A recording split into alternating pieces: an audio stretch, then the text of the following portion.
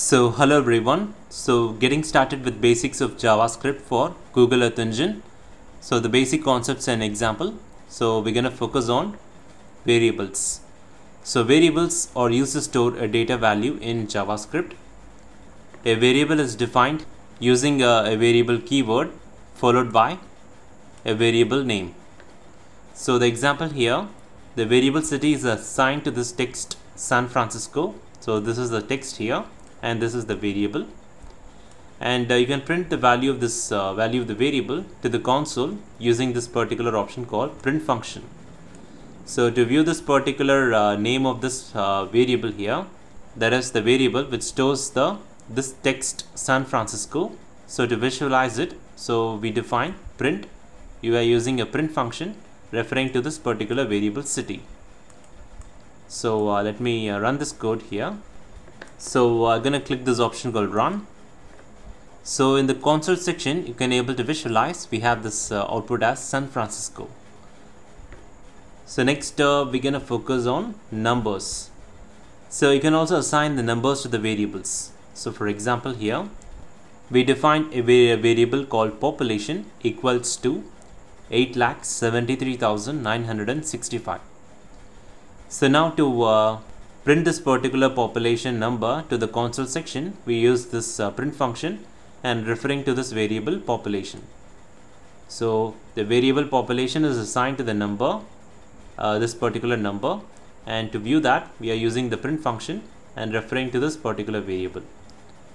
So click this option called run. So now here you can able to visualize the population of San Francisco. So next we're gonna see this particular concept, that is list. So list allows you to store multiple values in a single variable. So you can create a list using square brackets, separating the values with comma. So for example here, we define this variable cities. So we are using this list using this square brackets. So basically the list is used to store multiple values in a single variable. So you can store multiple values. So you can use to store the multiple city names in this particular variable. So for that we are using this list, which is used by the square brackets.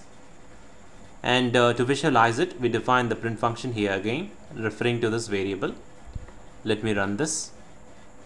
And now here you can able to see that there is an arrow list 4 elements. So basically this is our list function, and I'm gonna click this. So you can able to see that we have managed to store the 4 different city names in this particular variable using the list, which can store multiple values. So we have stored San Francisco, Los Angeles, New York, and Atlanta. So it creates a list of city names and prints it. So the console section will now show the list with each item having an index indicates the position in the list here. So these are the values which indicates the 0 refers to San Francisco and 3 refers to Atlanta. So next concept we're going to focus on objects. So the objects stores a key value pairs where each value can be referred to by its key. You create an object using curly braces. So for example, you can able to see here.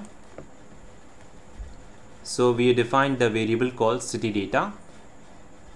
So this variable called city data equals to, so we are referring this curly braces where we are using object, and basically the object can store a key value pairs. So these are the key value pairs. So the city, we're referring to San Francisco, the coordinates referring to this coordinates of San Francisco, and the population mentions the population of San Francisco. So it stores a key value pairs where each value can be referred by its key. So this is the key here. So when you see any curly braces here, which refers to object.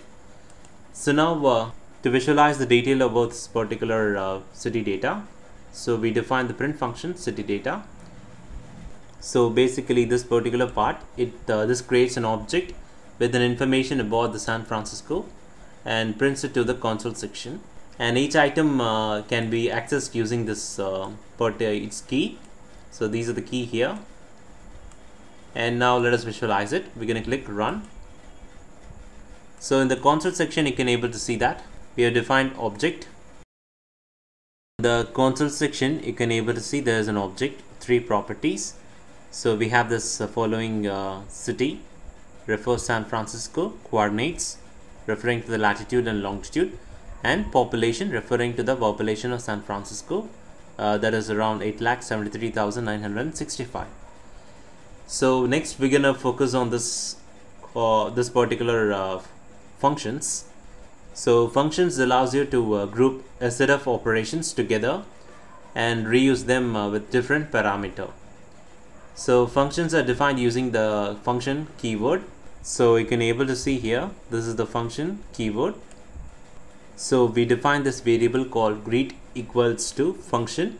We have mentioned as name here.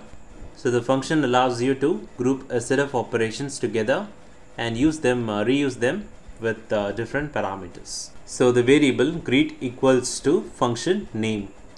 So the name here refers to the variable which is the name that is stored in this particular variable greet. So currently it haven't stored any name to it.